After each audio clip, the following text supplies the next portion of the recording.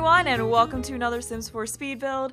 So today I'm making a cat cafe here in Brindleton Bay, and I just did this because I really wanted to make some kind of community lot for Brindleton Bay, and the obvious choice would be to make a vet clinic because that's a new kind of community lot we got with cats and dogs, but for whatever reason I wasn't quite in the mood to make a vet clinic, although I will definitely be making one of those, or probably 2 or 3 of those in the future, because I do plan on starting a vet Let's Build soon, probably at some point after the current Let's Build I have going on ends, because I do have a couple more parts of that. I need to finish that, and then after that I'll start a vet Let's Build, then probably also make a vet in a speed build. But anyway, yeah, I just didn't really feel like making that for whatever reason. Then I also thought about making a seafood restaurant, but I've also made several restaurants, but I haven't really made a whole lot of cafes. I think I've only made 1 or 2 cafes before. So I thought that would be a really fun kind of lot to make, and I just felt like it really suited Brindleton Bay because it's just this very cozy little seaside town. I felt like having a cozy little cafe to take your Sims to for them to hang out at would be really nice. And since, you know, this was a pets expansion pack, I figured incorporating animals into that would be perfect. So here we are making this little cat cafe. The only problem is that you can't quite make a real cat cafe, because usually at cat cafes they have resident cats there that people play with and all that, and they can potentially adopt, but you can't have resident cats at a community lot. So to kind of make it feel that way, I did give it the lot traits that will hopefully draw more cats to it, because there was one that makes it so owners are more likely to bring their cats here, and then there's another one that makes it more likely for strays to come here. So I'm hoping that by using those cats, a bunch of cats will flock to here and it'll feel like a cat cafe, but I'm kind of worried it's actually not going to work out like that, because I was testing out a little bit, and unfortunately the only cats who came here were the cats of the family I was using. But it was also a fresh save, so maybe that's part of it, because when I did play it for a little bit, it was when I was trying to get all the footage for the end of the video, and you will notice that I did use some Sims from my Cats and Dogs Let's Play. But I didn't actually do that all in that save file. I just did it in a different save file because I didn't want to risk messing anything up with my Let's Plays. And I'm just hoping that maybe so few cats showed up because it was just a fresh save, so there weren't really cats, you know, many cats in it. Because I don't think the families that come with the well, you have Katarina who has like 4 cats, but I don't know. I'm just hoping it's better in the actual game, but I'm kind of worried that that's not going to be the case, and the only cats who are there are just going to be whatever cats you bring, but yeah, I'm hoping it's better, because I did actually want to use this in my Let's Play, because I just really wanted somewhere fun for the Sims to go to and hang out. So I'll probably put that to use in the next part of that Let's Play. Oh, and speaking of Katarina Lynx, the lot I'm building this on was a lot that used to be her house, so yeah, I just kind of kicked her off of that and then used this for that. So when I put this in my Let's Play, I'm not sure where I'm going to plop her, probably in just some other world, but I wasn't planning on playing with her anyway, so that's fine. But I just wanted to use this lot because there is the one that the bar is on that I could have used, but I wanted to actually keep the bar there. And also I felt like that lot would be better to use for making a seafood restaurant, you know, rather than a cafe. So I just kind of like the location of this particular lot a little bit more, although it is a very small 20 by 15 lot, so this whole cafe is just kind of crammed in here, but that's what I really want. I just wanted this very cozy, cramped feeling lot that's kind of got somewhat of a kitschy feel to it. So as you'll see once I get further along and start adding more stuff to the exterior of it, it just looks very cluttered, and there's just like little cat decorations everywhere. Like on the outside of it, I saw like a whole bunch of those cat statues, and I was really glad that they added in a whole bunch of different colorings for it, because otherwise I just would have had a lot of the same looking thing all over the place. But yeah, there's a lot of variety with that item, so I was able to just recolor them and look like there was a bunch of different looking, yeah, like right there we've got that little cat statue sitting underneath the cafe sign. So yeah, I'm pretty happy with how this lot turned out. I just like the very cozy looking feel that it has. So it kind of looks like 2 buildings that were joined together, and I did actually make a little apartment up above the building that's on the right here. It's pretty much pointless, but I wanted to have a 2-floor structure, but I didn't want to actually have the cafe go up there.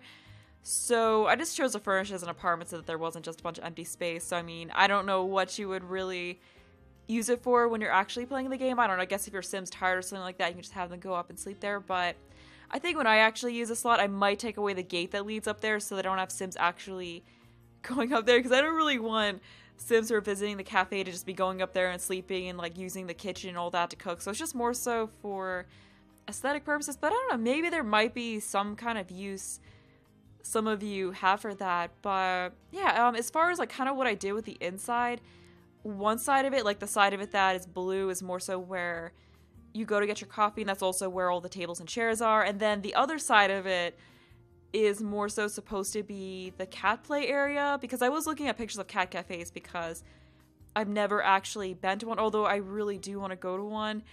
And it seemed like some of them were just like, look kind of like a regular cafe, but you just had cat stuff, you know, here and there. And then other ones looked more so like you had couches and coffee tables, and then you just had a bunch of, you know, cat trees and all of that around. Like it looked a little bit less like a regular you know, like a regular cafe. So I just kind of combined that. So we've got one side that looks like a regular cafe, and then we've got the other side that's more so just the couches and coffee tables, and then the cat trees. So that's kind of where you would go to play with the cats. So things are a little bit open in there. So hopefully this place looks kind of realistic. I was just trying to do my best going off of pictures. Yeah, because like I said, I haven't been to a cat cafe, but I think there's a few that opened up near me. So yeah, I really want to go and check one out at some point, but I imagine that they're kind of busy. Yeah, for a while, there weren't any cat cafes around where I lived, but then I think over the past like year or so, there have been a few that have popped up, but I think all of them are at least like an hour drive away from me. And I mean, I have two of my own cats, so like I don't really need to go somewhere else to play with cats, but still, I don't know, I just think it would be a kind of cool thing to experience. Like if any of you been to cat cafes, like if so, like what are they like? I mean, I imagine that, you know, you just kind of play with cats and it's like hang out with cats, but I don't know if there's anything like kind of different about it than that. So I've been kind of curious about that.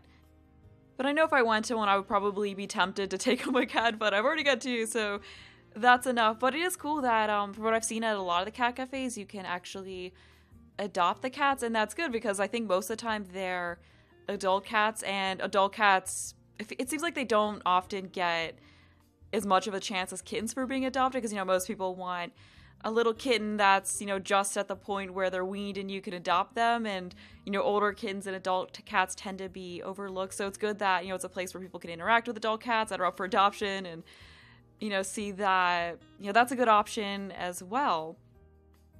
Because I think a lot of the time there's this mindset that if there's an adult cat up for adoption, it's because something, or, you know, even adult dogs too, like just adult animals in general, like there's a mindset that they're there because something's wrong with them, like they have some kind of behavior issue, and that's why they're there up for adoption, like that they're damaged goods kind of, which, you know, is really not true. Like, sure, yeah, that might be the case some of the times, but some of the times the situation where they're with too many other pets and they do better in like a one pet household, but if they're in that, you know, one pet household, they'd be perfectly fine. Or, you know, situations where it's nothing behavior related, like their owner had to move or had a significant other who was allergic to cats or dogs, and, you know, they had to put them up for adoption. You know, there's different unfortunate circumstances that have nothing to do with the animal itself. So it's definitely a good idea to give, you know, adult animals a chance as well, instead of just going right to kittens and puppies.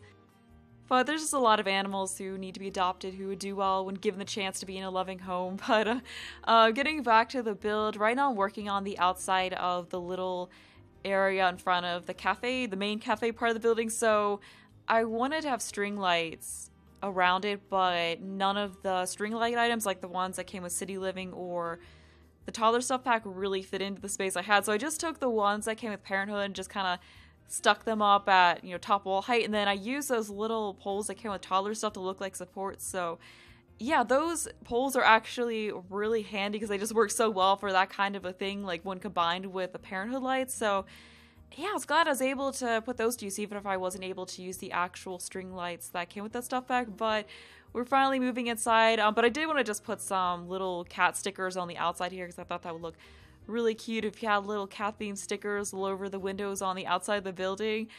But yeah, the inside of the build wasn't as big as I thought it was going to be, because I thought it was going to have like plenty of space to put the little counter where they can make the coffee at.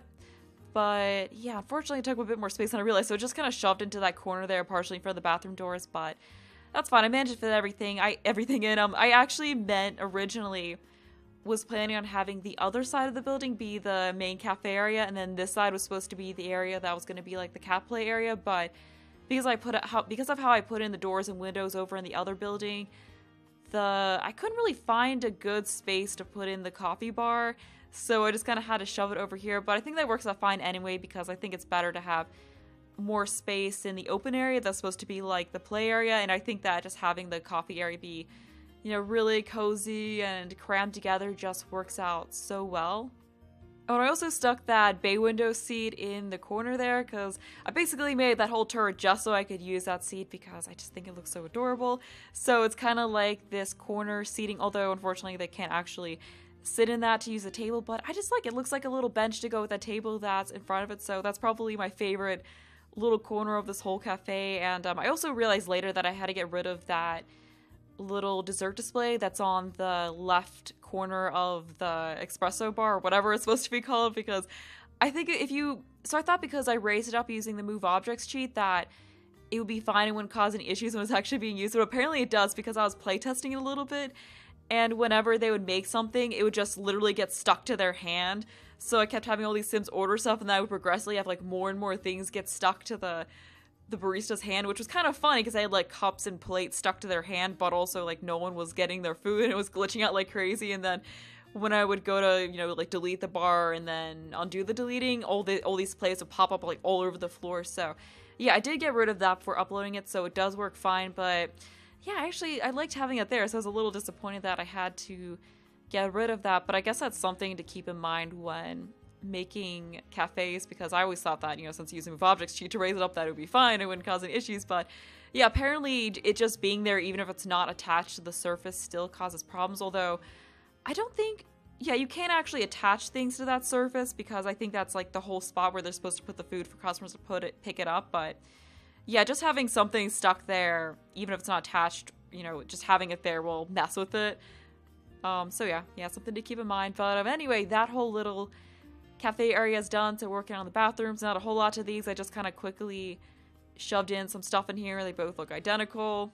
So yeah, I just furnished them really quickly. So I think we're just about done with that. Oh, and that one area that's off to the side of the cat play area is like the little litter box room, because I would just wanted them to be off to the side, because you know you don't really want litter boxes out in the open, especially where people are eating food, because that's not a really good idea. So I made a room specifically so I could shove those in there, and that also worked kind of well as like a little deck area before you go into the apartment. But yeah, we're just getting started on this area, and I actually had several attempts at furnishing this area that I just scrapped, because originally I was going to have it just be more cafe type seating, but then I realized that if I did that I wouldn't be able to actually fit in cat toys, so then, you know, it wouldn't really be much of a cat cafe in that sense. So yeah, and then I also attempted to did it where half of it was like normal cafe seating, and then half of it was a, you know, more open play area, but that wasn't really enough space. So yeah, I just went ahead and just made it all open, and that worked out a lot better.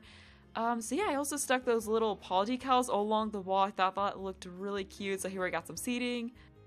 And I also stuck those 1x1 pillar type things in the middle of the room, because I wanted to break things apart a little, because I felt like it was too open, so I wanted to kind of give the space some separation so it feels kind of like two different areas, if that makes any sense. But yeah, we got these rugs in here to make things feel a little cozier, getting some paintings up. Yeah, there's, you know, not really a lot to use, but I did have fun furnishing this area. Yeah, so like I said, there's not a whole lot in the middle of the room. You got some cushions that you could sit on, or I guess also the cats could maybe sleep on it too. There's actually not a whole lot of cat beds in this build. I probably should have put more in, but I think I only have one down. Did I put one upstairs in the... No, I don't think I put one upstairs in the apartment.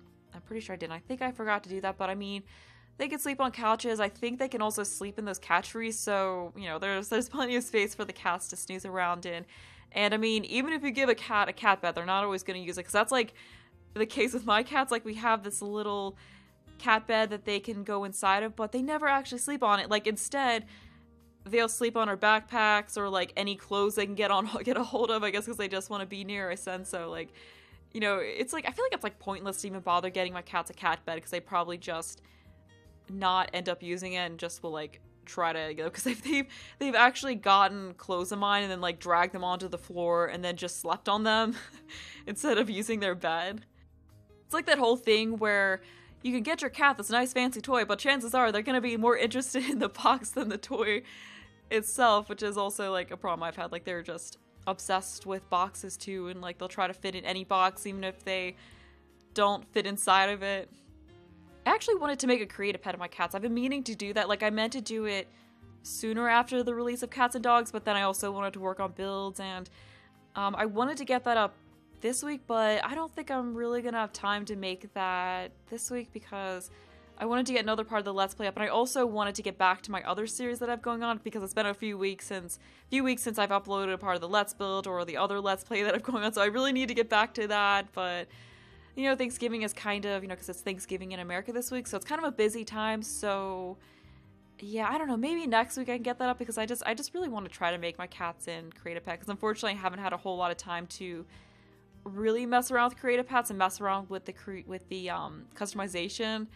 But yeah, that's definitely a video that I will be making at some point. So of course, whenever I do that, I'll probably like share a bunch of pictures of my cats. And I also have some funny videos that I've taken of them that I want to just like interject into the video too. Like I have a video of when I gave my cat Abby a bell collar and she did not like it at all. So every time the bell would jingle, she would just like turn around and snap at it. And of course, as she, you know, kept like trying to snap at the bell, it would jingle more. So she just like kept snapping, trying to snap at the collar repeatedly. But yeah, so I grabbed a video of that. But then of course, after I did that, I did take the bell off the collar because I didn't want to, I could tell it was bothering her. So I didn't want to leave that on her. And then I also got a video of her chasing her tail once, which was kind of funny. Just, you know, pictures and stuff of them doing silly stuff. So yeah, I just want to make a video like that eventually. But yeah, we're on the apartment right now, so it's just this very cramped, cozy little apartment. I didn't really have a whole lot of space for a living area. Like, there's not even a TV up here, but you do have a dining chair, or yeah, a dining table with 4 seats at it. But I kind of imagine this as being the apartment that belongs to the owner of the cat cafe. Like, I imagined it in my mind as like an older woman who maybe has some cats of her own, and then she has these cats who stay here, and they're, you know, up for adoption and all of that, you know, so yeah, I tried to put some cat decorations and such throughout this apartment. And, oh yeah, I decided to replace that. I remember that there was that little cat food bag decoration thing, so I decided to stick that down there. So it's just like, that's a little storage area for the litter box. And I also imagine it's kind of like a room for the cats to get away to because I imagine that, you know, constantly being around people can be draining for some cats. So I think it's good for them to, you know, theoretically have space where they could go to get away from them. And I think that's, I mean, hopefully that's a place, you know, an area that a lot of cat cafes have. Like, I was reading stuff about cat cafes, and some of them do have space that the cats can go to where the people can't go to, so they can just kind of get away if they're feeling a little bit overwhelmed. Because yeah, I don't think it'd be good for the cats if they had to constantly be around people. But here in the build, I'm almost done with the main area of it, and I found that little mail decoration from City Living, so I thought that'd be good to stick on that table near the entrance. So now we're on to the little bedroom area, which is once again very cute and cozy. And I don't think that bedspread had any, maybe it did have some cat related patterns on it that I just forgot about using, but yeah, I just really like that quilted pattern that it has. It's just very cozy. I feel like these builds I've been doing with the cats and dogs stuff, I feel like I say cozy a lot, but I mean, it's just the like general vibe of the furniture that came with this expansion pack is just cozy. Like, it's all just very cozy and homey feeling, and I just like that. I just like very cozy feeling spaces. Like, I think that's why I'm not as huge a fan of modern builds or like modern spaces, because it just feels colder, less warm, and I don't like big open, cold, sparsely furnished spaces. I just like cozy, warm colors the most. But yeah, at this point, I'm just about done with the build. We're just kind of finishing up the bedroom here, and then after that, we've got the bathroom up here to work on, and then yeah, that's it. So as usual, if you want to download this, there'll be a link to do so in the description, and I'll have other stuff in there on how to find it in-game. And yeah, that's going to be all for me, so I hope you enjoyed the rest of the video.